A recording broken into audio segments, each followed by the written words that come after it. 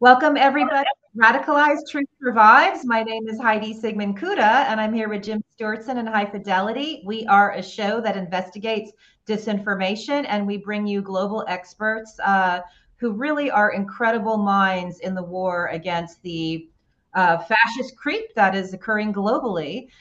We are on episode 68, which is amazing because we did a kind of endless summer of breakers.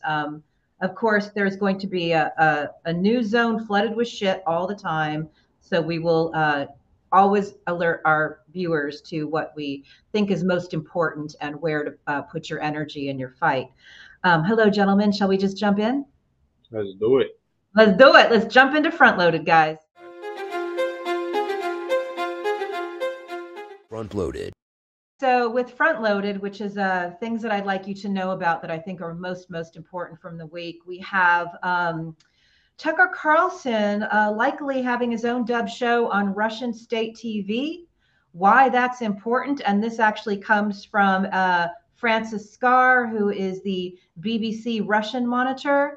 Why I feel that's very important is because, as Jim has been saying, the Russian propagandist's ass has been hanging out. It's been all hanging out. And as I reported a few months back, Tucker Carlson's father was affiliated with an organization that was doing work for Hungary, Orban's goons. And why that's important is that written into the contract was that one of Orban's goons had to appear on Tucker Carlson's show. And when we talk about Orban, we're still talking about Putin. This is all part of this global threat that we expose on this show. So, Jim, you look like you want to say something. No, yeah, Orban is not just Putin's puppet, he's a Nazi. Yeah. Like, Orban is straight up white supremacist, and he doesn't hide it at all, right? When CPAC, or had a convention over there, right? But the fact that Tucker is literally has a show on Russian state television. What more do we need? This is the entire problem that we have, is that we have not, said out loud that Russia is our enemy. Mm-hmm. And therefore people like Tucker can do this freely. We need to start understanding what we're up against and start treating traitors like traitors again. Right. I do want to say that the report notes that this came from an ad that he saw on Russian state TV's channel Russia 24, and it does say that Tucker Carlson has landed him a job there. We can show that ad if you like, Hi-Fi. Why don't you go ahead and roll it? Russia, Russia, Russia, Russia, Russia, Russia, Russia, Russia, Russia, Russia, Russia. Russia, Russia, Russia, Russia, Russia, Russia, Russia, Russia, 24.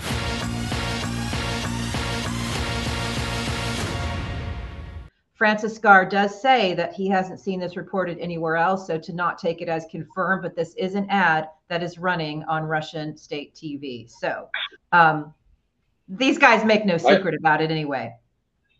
I have 3 words I'd like to add, and they're very simple words, actually. Lord Ha Ha.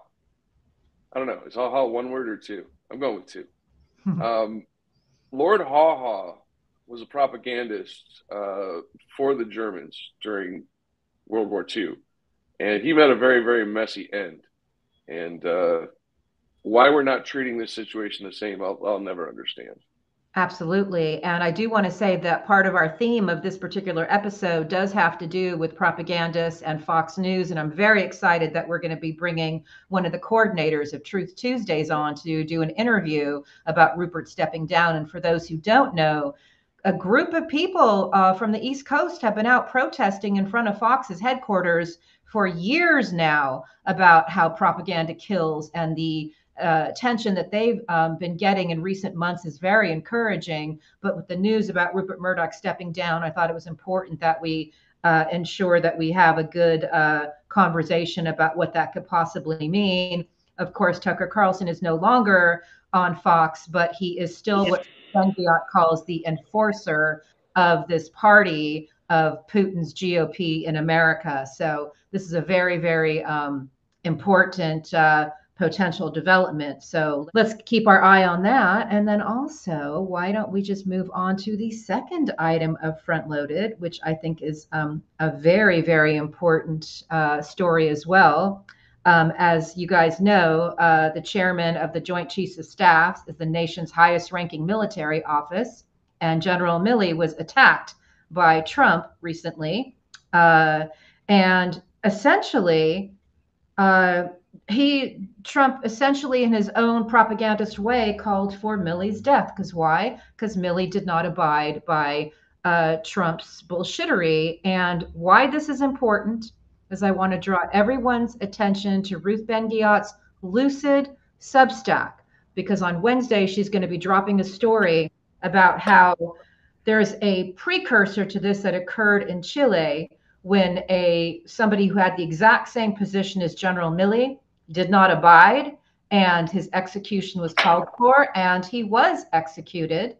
And then guess who took his job? Pinochet. And so Ruth wants us to understand that these types of stochastic terrorist threats have very real world ramifications. And it's important to note that what Trump was reacting to was a September 21 piece by Jeffrey Goldberg about Milley in The Atlantic, which portrayed Milley as an important check on erratic, uninformed, and the dangerous president. And I'm reading those words directly from Heather Cox Richardson's most recent Substack, where she also addresses this. Jim, what say you? General Milley is stepping down. And as we know, Tommy Tuberville is currently preventing any military appointments. Therefore, the chairman of the Joint Chiefs, who is most responsible for organizing the defense of the United States of America, will be vacant. If anyone recalls, when Merrick Garland was supposed to be the Supreme Court justice, they kept it vacant. Why did they do that? So that they could put a Federalist Society member in there. That is literally what they're doing. They're trying to delay all of these appointments so that in their fantasy world that Trump gets reelected, he can fill it with people who are going to enforce a fascist state. The last barrier to a fascist takeover is the military, right? You cannot take over America without having the military. We've been over this before on the show that it's authoritarian capture, and they've already succeeded in the capture of our judicial branch. If Trump gets reelected, there's the executive branch. And if Tuberville succeeds in his mission, there's the military. So, yeah, we're in trouble. I do want to say that one thing that Ruth continues to say every single week at our Lucid meetings, at her Lucid Substack meetings, is just how dangerous Mike Flynn is in all this, because he is the intersection of the military and the Christo-fascism, as well as, of course, the intersection of all the disinformation, QAnon, radicalization that's going on. So this is something very, very important to keep an eye on. Ruth is going to be writing about it this week on her Lucid Substack. I encourage everybody, if you're not already following her there, that you should do so. Ruth is a national treasure, and you need to follow her wherever you can. Yeah, she's important. And I did ask her that our next story, my last front-loaded item, is a review that I did on A Storm Foretold, which is the new Roger Stone documentary. We've discussed it on the show, but as Hi-Fi said, it's documenting a crime scene. And it's an important review. I encourage everybody to read it. I really am grateful for Hi-Fi always kind of coaching me when I have to write these really important pieces. And as Hi-Fi said, it's pretty scathing. And if you are not a member of Byline Supplement, please consider supporting a group of, international small team of investigative reporters. If you are nickels down and can't afford to be a member, you can always reach out to me at Betty Dangerous, and I will make sure that you get a copy of this. But it is freaking important. It's so important because in it we learn that Stone acknowledged that Trump had lost. We learned that Stone rebooted the Stop the Steal, narrative, that bullshittery narrative that he had originally created in 2016 and then rebooted in 2020. And we see him coordinating with the leaders of the Oath Keepers and the Proud Boys, who, as this viewership knows, are received very long prison sentences for sedition against the United States of America.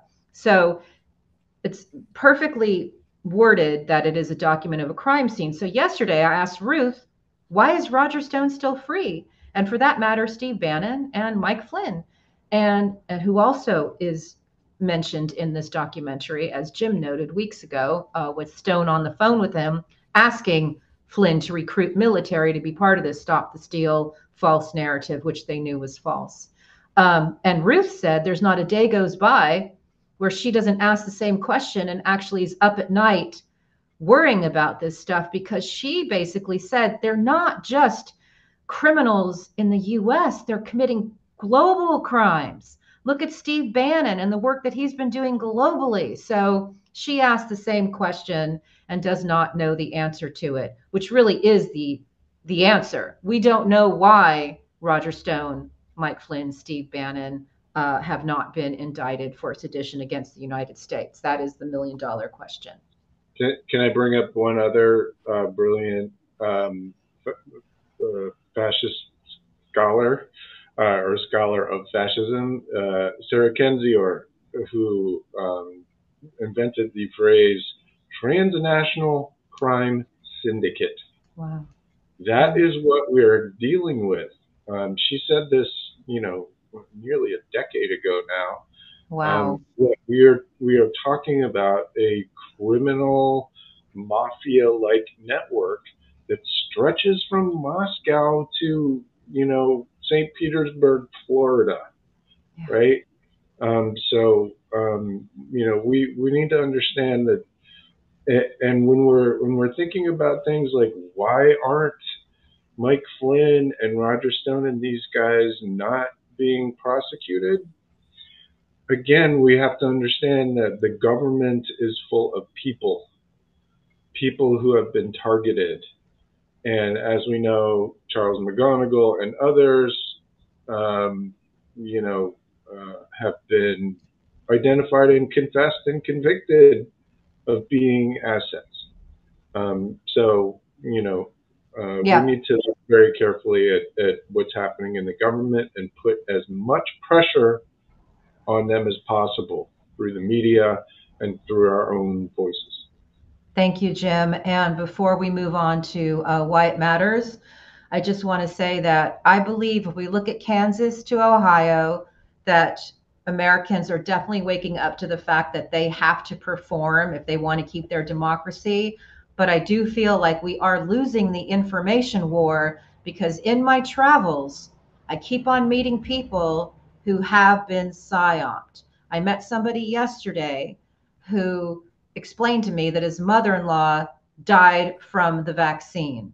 And I didn't say anything, but I just was like, there's these clues that people leave wherever you go that shows that they are being psyoped away from reality into unreality. And until our leaders create that new deal that we've been begging for to fight the information war, I think we will continue to be losing people at scale. This is my main goal right now, is to get people to understand that this is a real thing, that these are psychological operations. This is coercive propaganda that has changed people's minds to believe bullshit, right? What Heidi is describing has been duplicated now across the world hundreds of millions of times, if not in the billions at this point, Yeah. of people who have been affected by this psychological warfare. And until our media and our government starts to recognize it, name it, and give us defenses to it, it's simply going to get worse. And I do want to say that the Biden administration just announced a very New Deal style, group to address climate change, and that's a climate corps. That's amazing. Let's do it for information warfare as well, please, President Biden. All right, why it matters.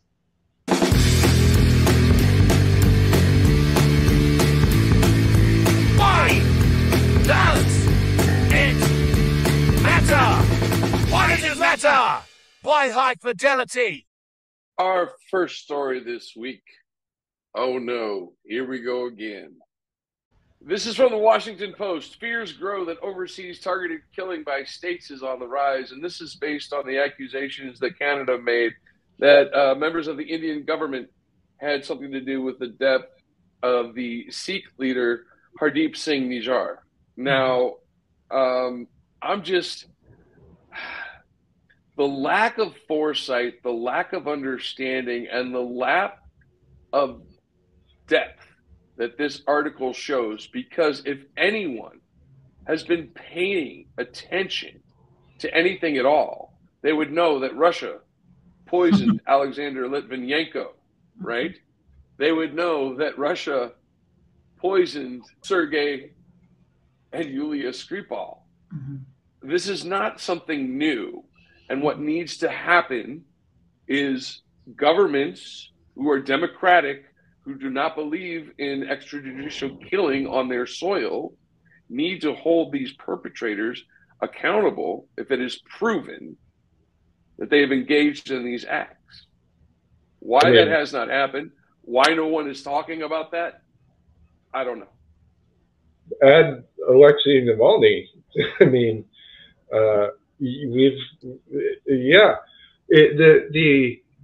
the absolute blindness to the incredibly destructive Windows safety record of the Russian government is amazing, right? People fall out of fucking windows, get shot out of the sky, get poisoned all the time. Like, oh no, a Russian bank CEO fell out of a roof because, I don't know, he was sad because they lost their soccer game. It's fucking ridiculous. The dude is a murderer, and he does it all the time in the open. And we're just like, oh no, another oligarch fell out of a window. It's incredible that we don't name what this is, which is a mass murdering psychopath who goes around and just offs whoever he wants. Yeah.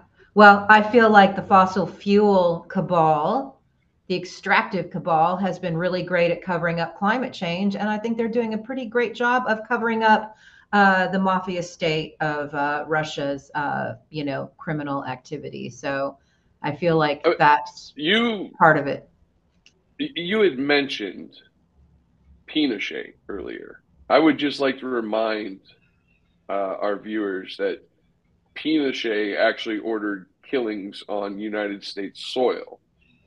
So if these are the types of things we want to continue, simply allow, treat these authoritarians as normal, right? Give MBS immunity for the murder of Jamal Khashoggi. There's so many ridiculous things that need to be done. Yeah. And does America have the political will to do it? I wonder. I hope so. We'll see. We'll see. We'll see. We'll see. TBD. All right. Thank you for that. What's next? Next story is roll them bones, because it turns out that Governor Ron DeSantis has been meeting with Miriam Adelson and other GOP mega donors in Jerusalem. The reason this story is important is because Miriam Adelson is the wife of former casino mogul Sheldon Adelson. And Sheldon Adelson was, well, he was a political player on the side of authoritarianism, I'm afraid to say. And we also need only to look to Stephen Wynn, who had to register as a foreign agent for China. For some reason, there seems to be a lot of gambling and casino type activity, given the fact that we know Donald Trump's casino Taj Mahal ended up paying a $10 million fine for money laundering. It strikes me as odd that more people in the media aren't paying attention to that. Well, I'm glad that you are, High Five. Mafia activity in the casinos?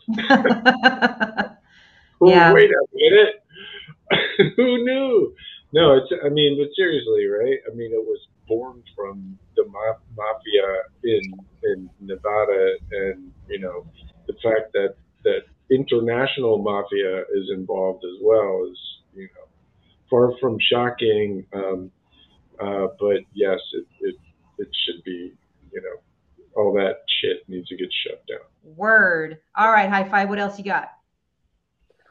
Finally, this week, I just want to bring our viewers' attention to something that happened on last Friday, and that McGonigal goes again. Yes, that's right. Former FBI Special Agent in Charge Charles McGonigal pled guilty to concealing information from the FBI. And gee, no kidding, right? But here's my point I want to make with this story is, you know, this kind of puts a different light on everything that Charles McGonigal has done throughout his career, both as a former FBI Special Agent in Charge and while he was an FBI Special Agent in Charge. And I wonder why we're not having Senate hearings, or why the FBI is not conducting an internal review of what the heck just happened there, because that is some very, very serious allegations of foreign interference in our intelligence communities. Jim? Yeah. Also, the New York FBI was the center of the disinformation in the New York Police Department. Was the center of the disinformation that validated Comey reopening her emails 11 days before the election. The October surprise, as it were, came from a bunch of corrupt law enforcement in New York. And Charles McGonigal was in charge of counterintelligence. Recall now, on October 31st, 2016, there was a New York Times story that said very confidently, FBI sees no clear link to Russia. Anonymous sources. Who could possibly have planted that bullshit, right? There's a problem in the FBI, and there remains a problem. We know that the FBI did in fact delay any investigation beyond the you know, small players for 2 years, while all of us were going crazy trying to figure out why is nobody getting arrested. The FBI in the Biden administration was preventing, according to DOJ sources, was preventing them from moving forward. We've still got a problem, and it needs to be unearthed. Oh, yeah. I mean, absolutely. As Wes Clark Jr. said, our friend from American PSYOP, there needs to be a purge in our intelligence agencies between those that are facilitating the global fascist threat and those that are just trying to do the labor that, you know, is necessary for democracies to function. So, yes, precisely. That is a big, big issue. And we will continue to expose it. Thank you for that. I'm so glad that we didn't miss that. Charles McGonigal and the stories of the members of our intelligence agencies who are on the payroll for frickin' Russia is very vitally important. So what better place for us to kick off Hellscape?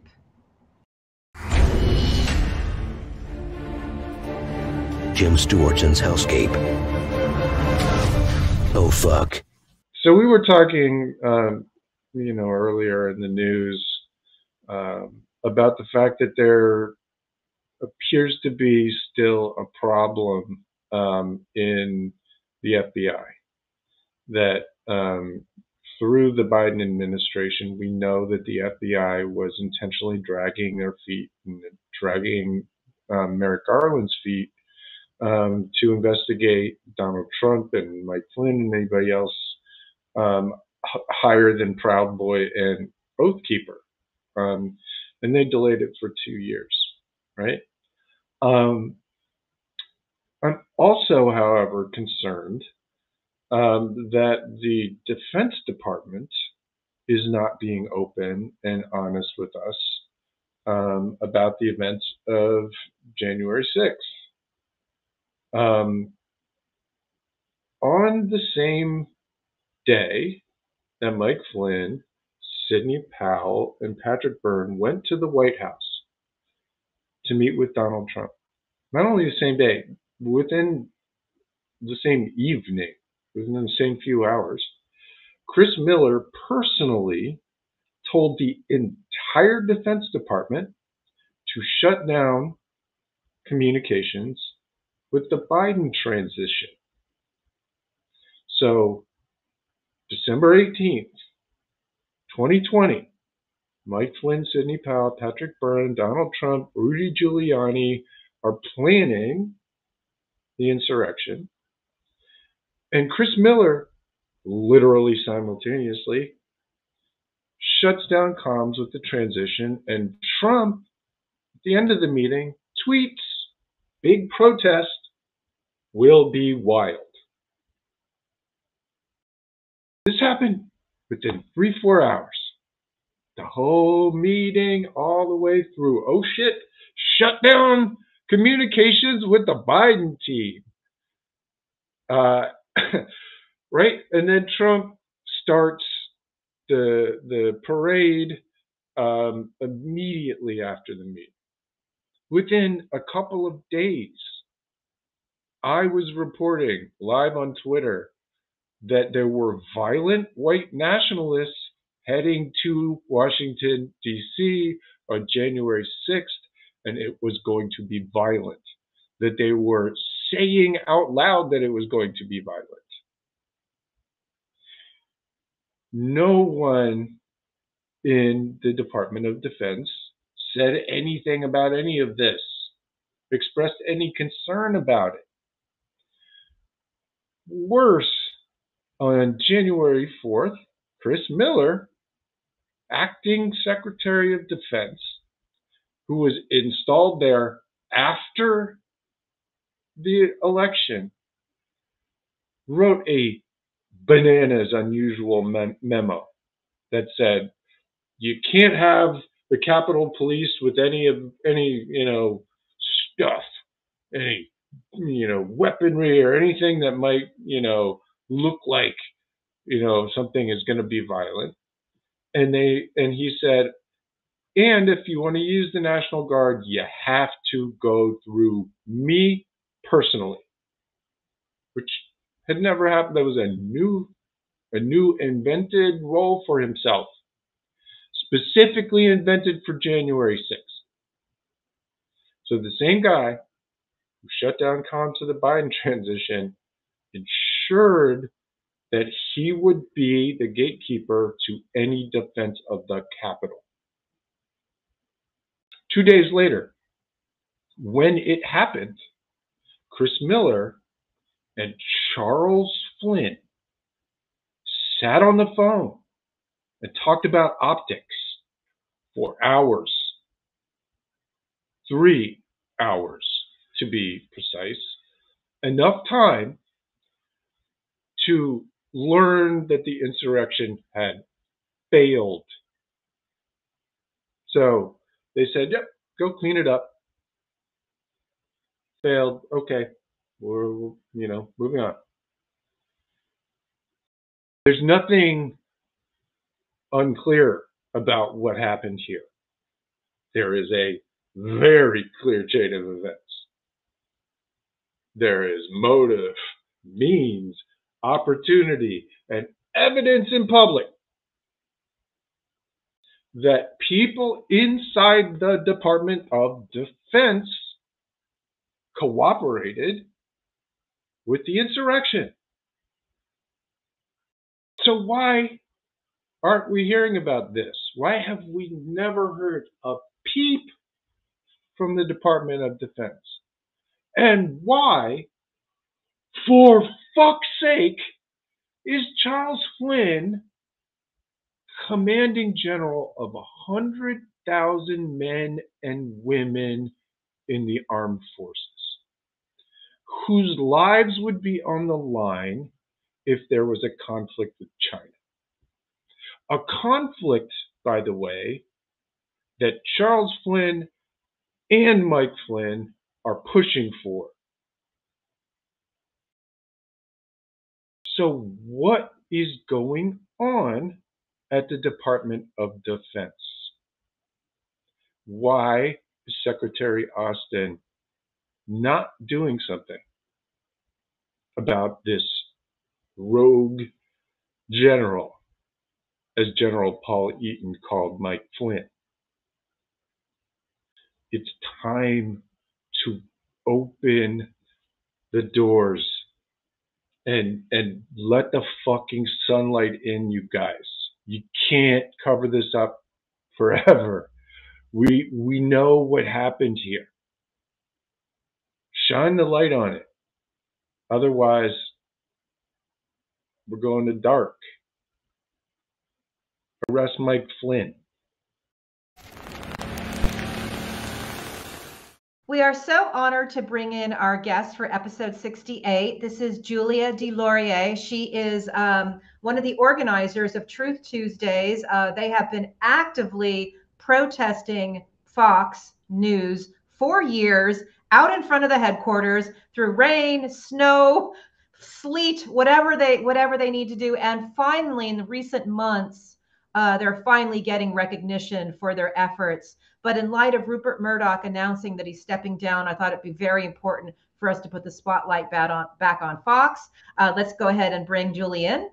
Julie, thank you so much for being with us today. And thank you so much for all of your incredible activism, and very, very grateful that you've always been so responsive whenever I need somebody to comment on this stuff for the series that I've been doing for Byline Supplement.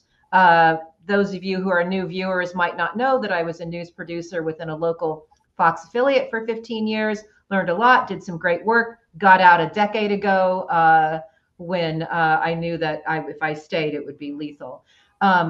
Julie, before we jump into the breaker, I'd like you to tell our viewers what it's like working with a group of people so dedicated to exposing Fox's lies for the last few years. What's that experience been like? It's incredible. It's been incredible. We show up every week on Fox turf at the Fox Plaza at News Corp headquarters, and we see Janine Pirro walk in. We see Greg Gutfeld walk past us and give him a piece of our mind. We see their guests walk in and we get to give them a piece of their mind. We don't just limit ourselves to protesting outside Fox every Tuesday. We also have disrupted live Hannity tapings, live audience Hannity tapings. 4 attempts, 3 have been successful. We disrupt the Fox and Friends summer concert series. And for that, we have to wake up and be there at 7 o'clock in the morning. So that is some serious dedication.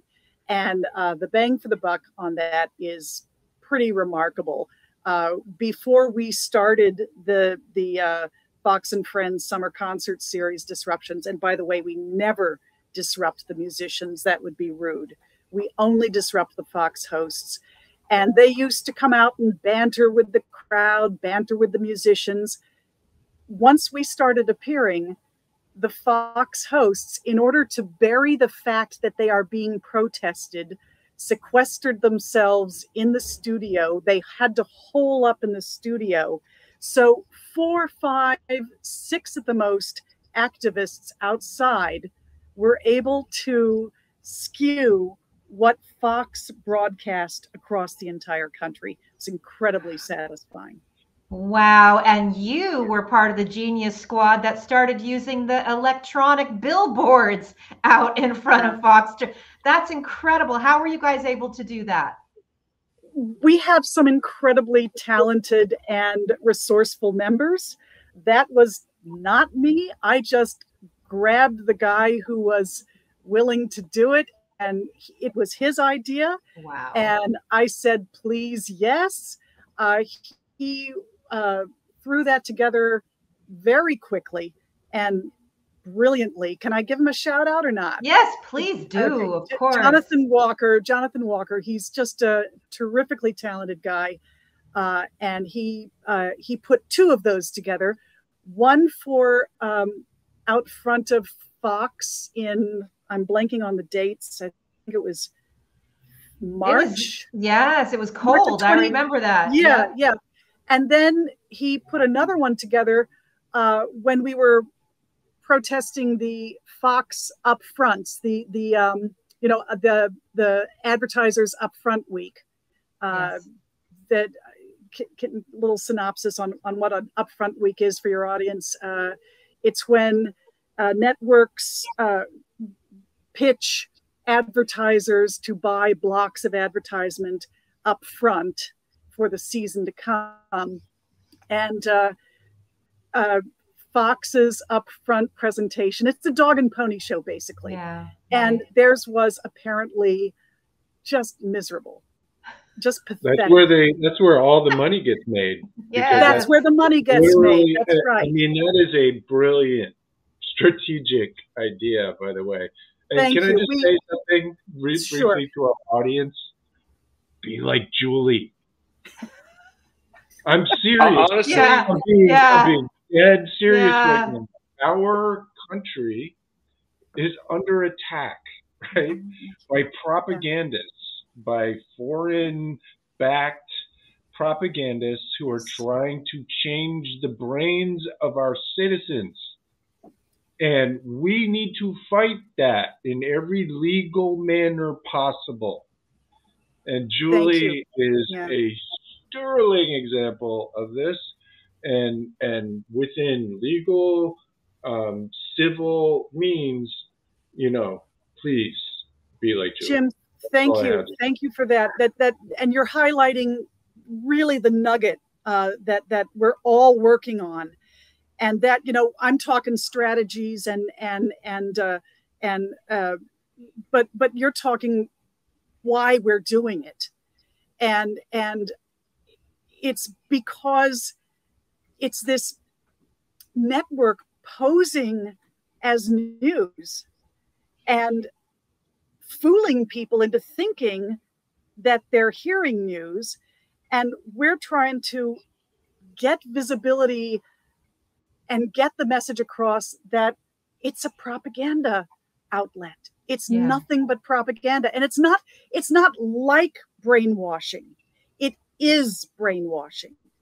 And we know how to deprogram one cult member at a time. We know how to do that.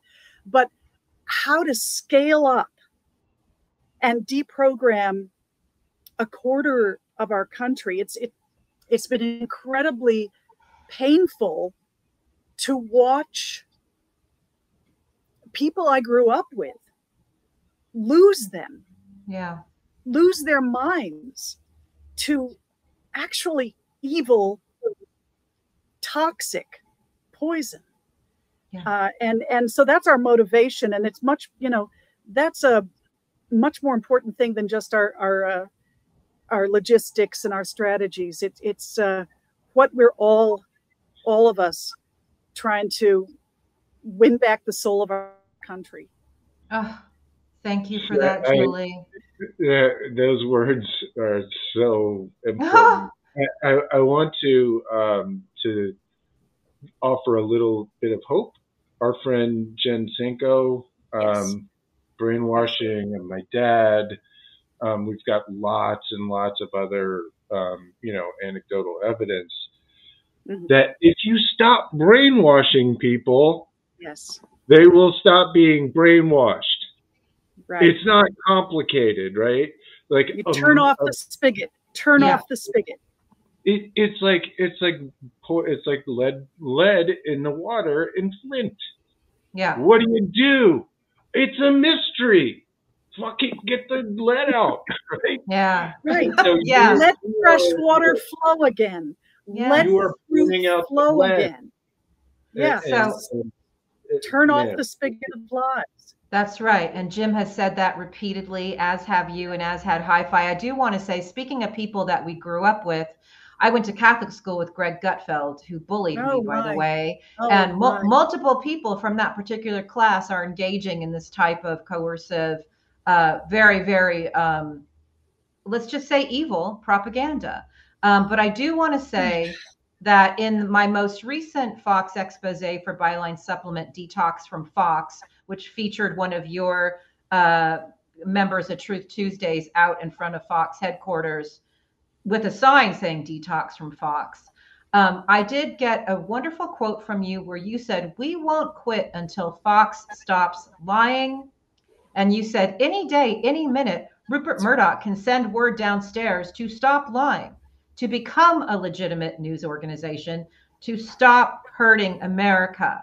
We believe in free speech just like they do. They have a legal right to lie, and we have a legal right to call out their lies, and we won't stop working to help America detox from Fox." We now know there has been a shift. And Hi-Fi, do you want to address the Rupert issue? Do you want to bring that in, and we'll start asking Julie what she thinks about that? And this is well, first, let me say, Julie, I would like you to pass on my appreciation. I've always been a fan of Johnny Walker. I want you to let him know that even more so now. Cheers for that. He's going to love that. But here's my question for you. So Rupert Murdoch, everyone's all in a tizzy because Rupert's stepping down. But he's putting his son Lachlan in charge. And to me, this is, here's Rupert 2.0. It's going to be the same, if not worse. What do you think? It's a non-event. I really believe it's a non-event. Wow. I think it's sort of like he's running a trial balloon to see if he can pass Lachlan off. And he's not retiring, for God's sakes. The man is not going to give up power. He won't. He's chairman emeritus. Emeritus. It's not.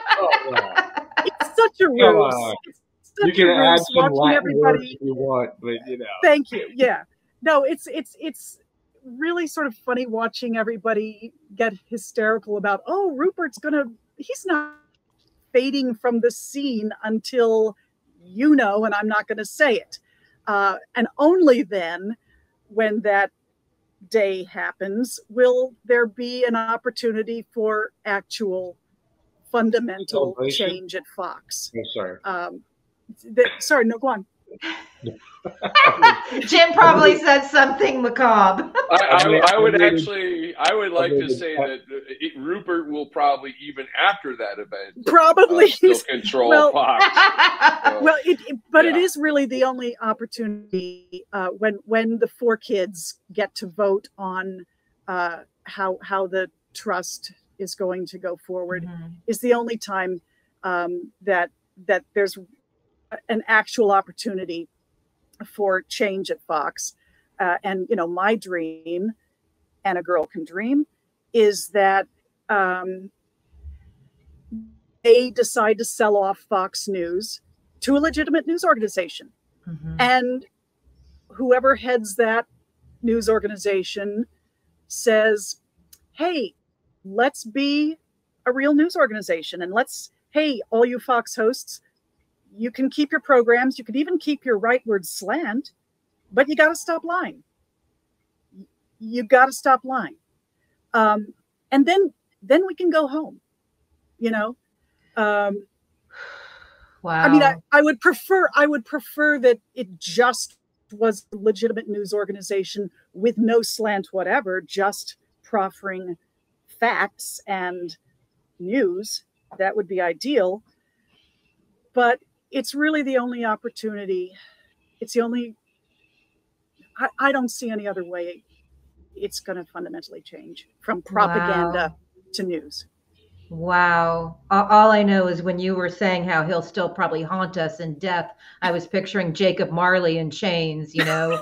So, but it's interesting because Fox outlets, you know, News Corps outlets have lied and lied and lied. And in the multiple pieces I've done for Byline Supplement, there are studies showing their propaganda kills.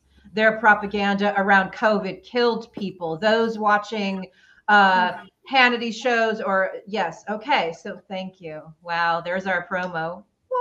There's our visual. But I will tell you, Julie, this goes back many, many years when Fox was in the hot seat in the UK over the phone hack scandal.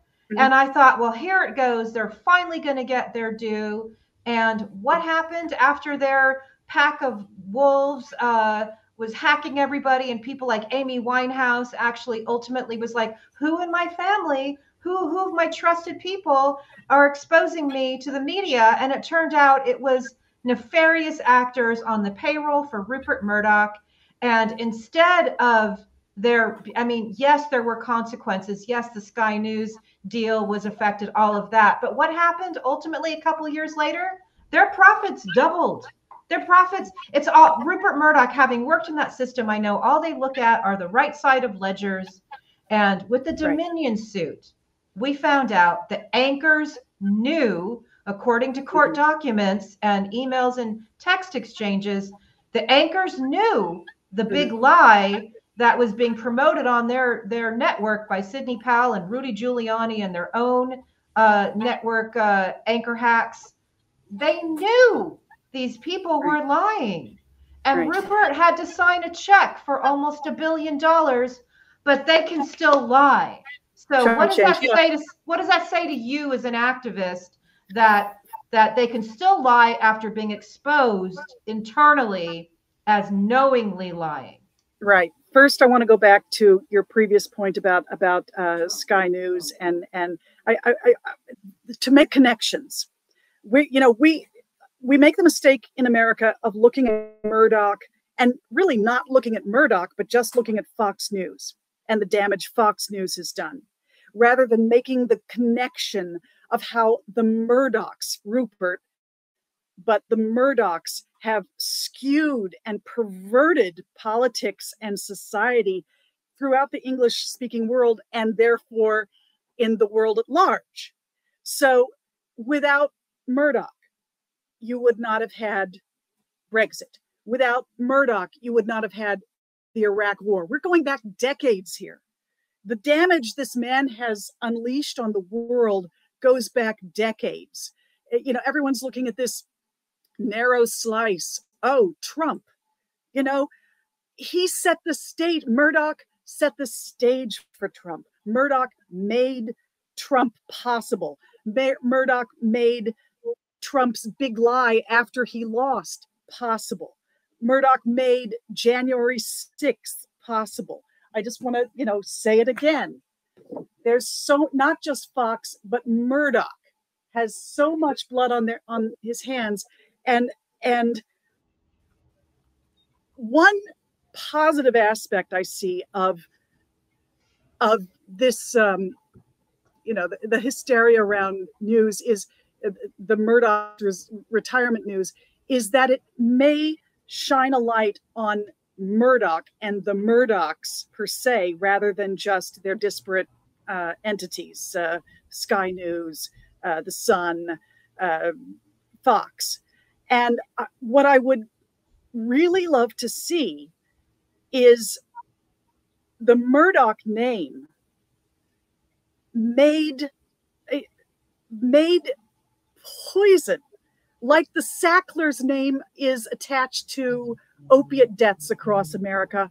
I want to see the Murdoch name attached to the poison and the destruction they've wrought all across the world.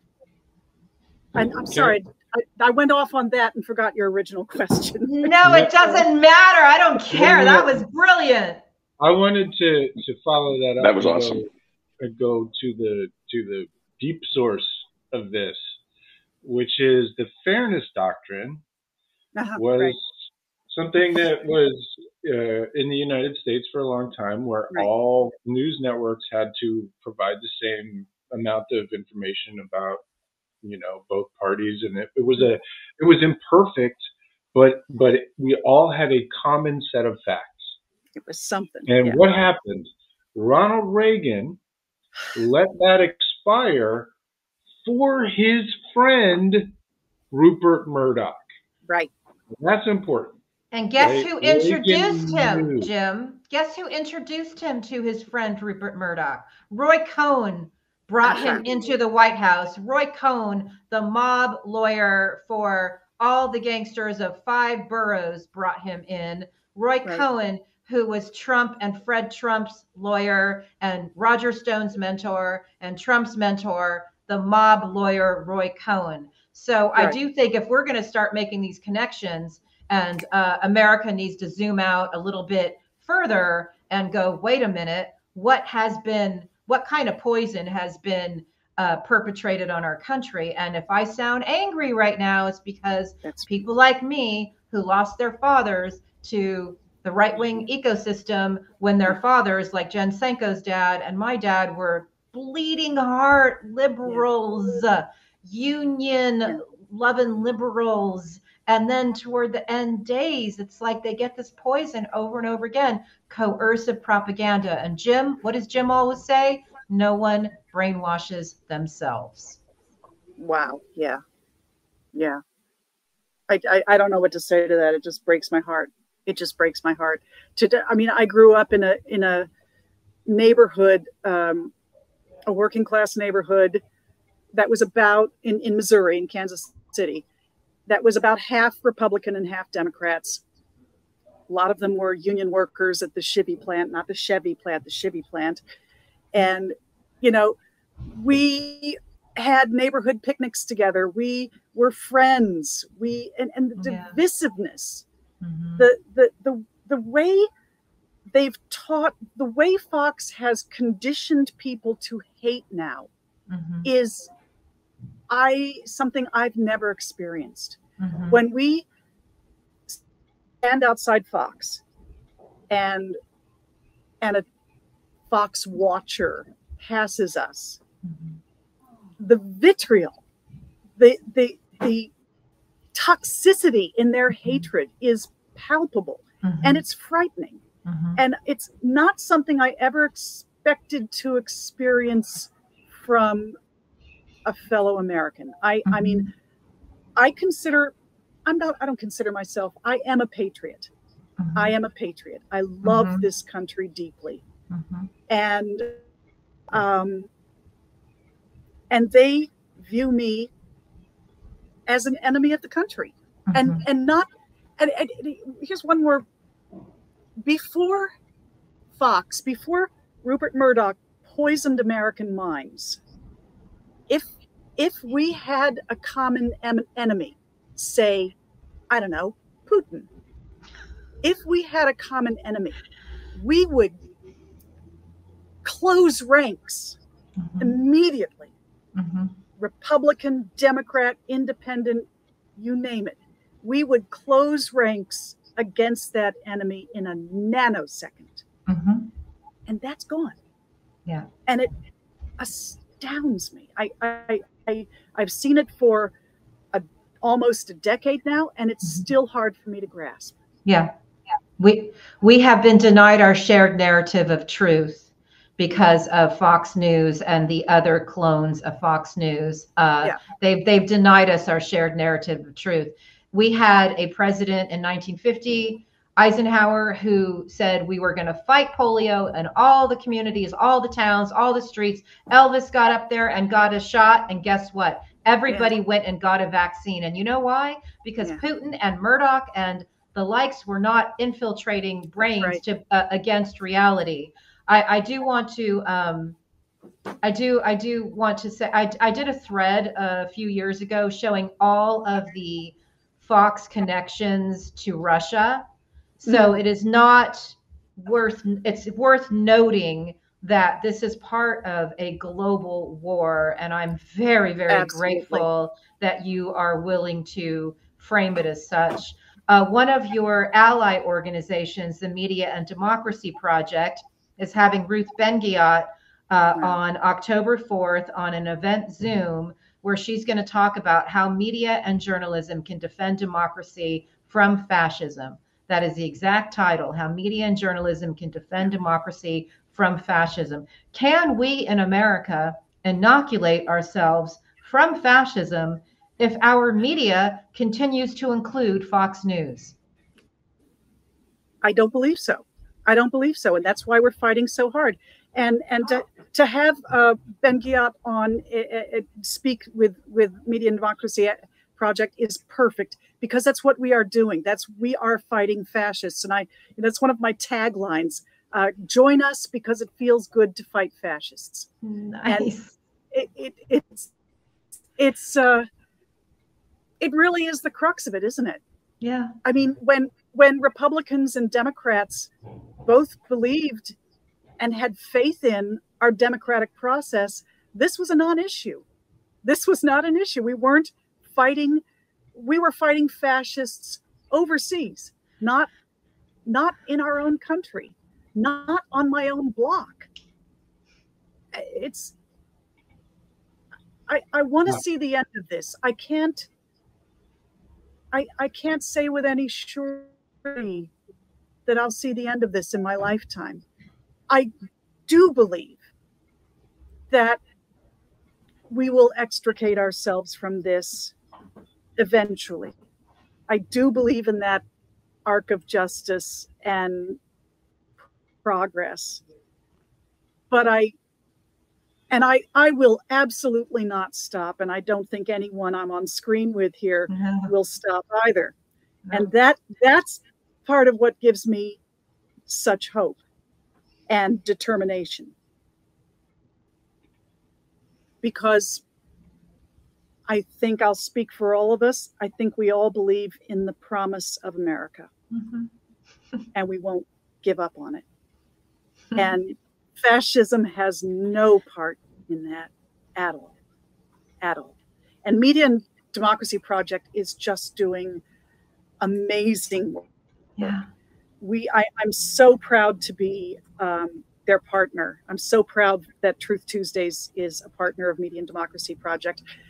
We are, the street rabble rousers. We need that. Jump, but they're doing the real behind the scenes, nitty gritty, substantive work that it's all of a piece. We do our part, but I'm so impressed by the tangible work they're doing. This FCC petition, for instance, yes, such a precedent-breaking step, and I think it's the FCC petition to have the Philadelphia local affiliate not renew its license.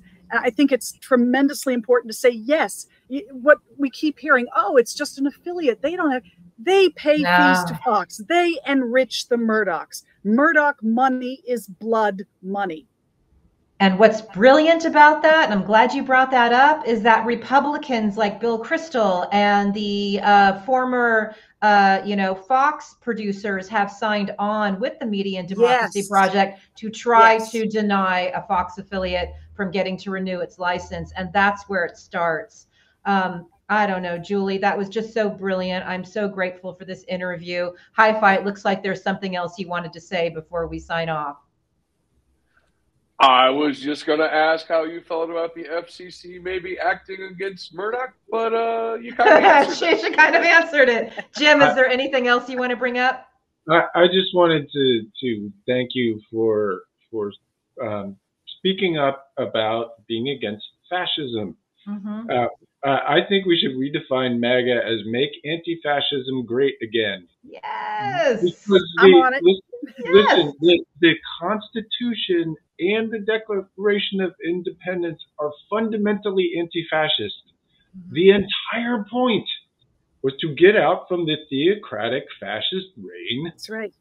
of our colonizers, and we chose to become independent of that fascism, and we need to remind people that the entire point of America is to protect ourselves from fascists, and we should not let them back into our country. And I'm grateful for your work. Thank you Thank so you. much, and you are indeed a patriot. Yes, There- you are. And our very, very first news item in this particular episode was Tucker Carlson allegedly having his own show on Russian state TV. So I think that buttons things up here.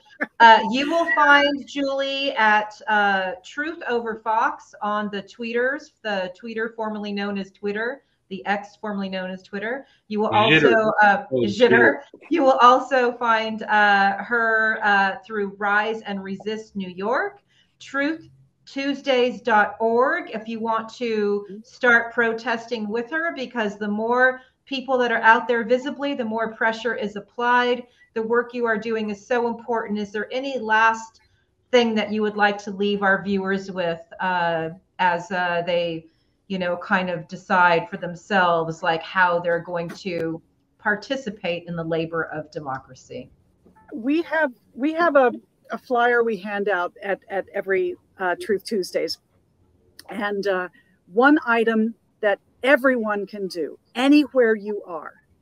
If you are in a doctor's office, if you're in a bowling alley, a gym, a hotel lobby, and Fox is on the television, go to the management, go to the desk, and ask politely, please turn off Fox. It offends me. It hurts America. By playing Fox, you are hurting America. It's incredibly easy and it's incredibly effective. It's something you can do, everyone can do to stop Fox. Everyone needs to take action. Find what actions you can do and take those actions. Protest at your local Fox affiliate. If you're in New York, join us any Tuesday. But most of all, take action in your community to raise the issue of Fox hurting America and take steps to stop Fox. Julie DeLaurier, thank you so very much for being with us here today. This interview was an honor. Thank you very much. I'm honored to be in your company.